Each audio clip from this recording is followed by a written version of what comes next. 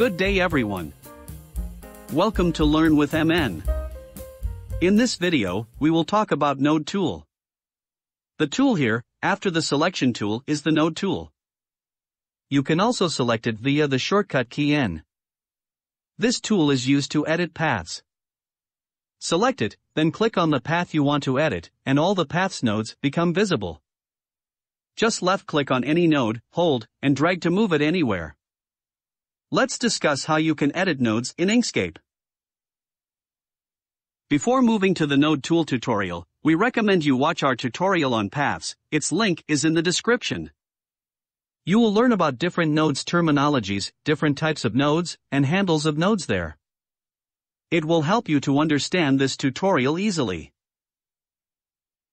First, select the path you want to edit to show its nodes. Let's discuss different ways of selecting the nodes. To select a single node, just click it, and it will be selected. You can select any node here by simply clicking it. Similarly, you can move the handles of any node to edit the path using the Node tool. For multiple node selection, there are different ways. Like, with the Shift key, you can add or subtract any node to selection. Another way to select multiple nodes is by clicking and dragging them over. All those nodes that lie inside the box will be selected. You can also select the nodes using the keyboard. The Tab key selects the first node of the path. Pressing the Tab key again selects the next node, and Shift Tab selects the previous node. Press the Escape key to deselect the selection or click outside the path to cancel it at any time. Ctrl-A is used to select all nodes. To invert the selection, press Shift-1. You can move the selected nodes using the mouse and arrow keys. Let's discuss some key combinations for moving nodes with the mouse. Ctrl is used to move the selected nodes in either horizontal or vertical directions. Holding the Shift key temporarily disables the snapping if snapping for nodes is enabled. Without Shift, it will snap like this. Let's also discuss the handles of nodes. With Ctrl, you can rotate the handles by snap angle. By default, its value is 15 degrees, but you can change it in the preferences. The handles of corner nodes work separately. If you want to move them together, then hold the Shift key, and it will move both handles together, like this. With the Alt key, you can rotate the handle in any direction, but the length of the handle remains the same. Let's discuss its different options in the control bar. This is used to insert a new node on a selected segment. A segment is a path between two nodes. Like this is a segment between these two nodes, this is a segment between these two nodes, and so on. To select a segment, just click on it, or select its end nodes. Now, clicking this option will add a node in the center of the segment. You can then move it and edit it as per your requirement. You can also insert a node on any path location you like. For example, I want to add a node here at this snapping point. There are two ways. Double-clicking on the path, or clicking the path once with Ctrl-Alt. I recommend using Ctrl-Alt because it is easier and more accurate, while double-clicking sometimes does not place the node at the accurate location. Next, is to delete the selected node. Like, if I select these two nodes and click this, it will delete the nodes. You can also use Delete or Backspace key for the same action. While deleting, you may have noticed that the handles of adjacent nodes are changed. It is because, when you delete a node, the path tries to maintain its original shape, hence it changes the node's handles. If you want handles to not change their position, then use Ctrl with the Delete or Backspace key. Now, the position of the handle is not changed. Next, is to join selected nodes. For example, I have this compound path, but they are not joined. So, I will select these nodes, and click the Join Nodes option here. You can also use the shortcut key Shift-J. Both separate paths are joined now. You can also join two separate paths with each other. For example, these two are separate paths. First, select both paths. Now, select the nodes you want to join and click on the Join Nodes option. Both paths are now joined. The next option is the opposite to join. It breaks the path from selected nodes. For example, I want to break this path from this node. So, select it and click the Break Path option here. You can also use the shortcut key Shift-B. Now the path is broken, and the selected node is converted into two end nodes, one for this segment and the other for this segment. But why can't we see both? It's because one is beneath the other. When you move it, now you will see both end nodes. You can also select multiple nodes and break them at the same time, like this. Next is also a join, but it is different from the previous one. This option joins the end nodes of a path with a new segment. Let's take this as an example. If I select these end nodes and click this join option, they are joined by a new segment.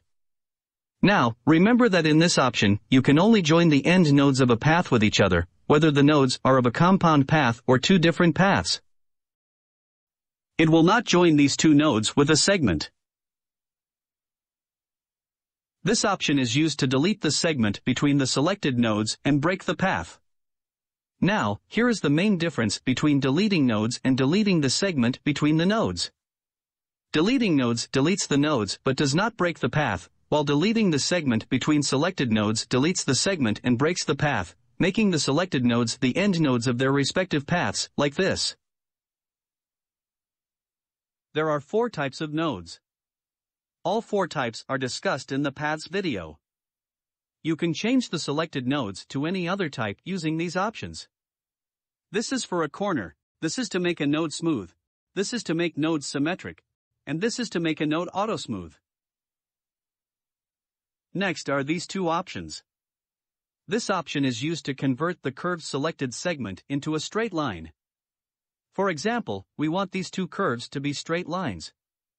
Then select both segments and click this option. Both curves are now converted to straight lines. The next option is opposite to the previous one. It allows you to convert a straight line into a curve. It does not convert a straight line into a curve directly, rather, it adds handles to selected segment nodes. Using these handles, you can make it curve easily. You can also convert any straight segment into a curve using the mouse. Just left-click, hold, and drag the segment from any location, and the curve will be formed like this. In Inkscape, we have 5 different geometric shape tools. Each shape has its default nodes, which can be edited using the Node tool. But if you want more control over the shape, then you can convert it into a path using this option.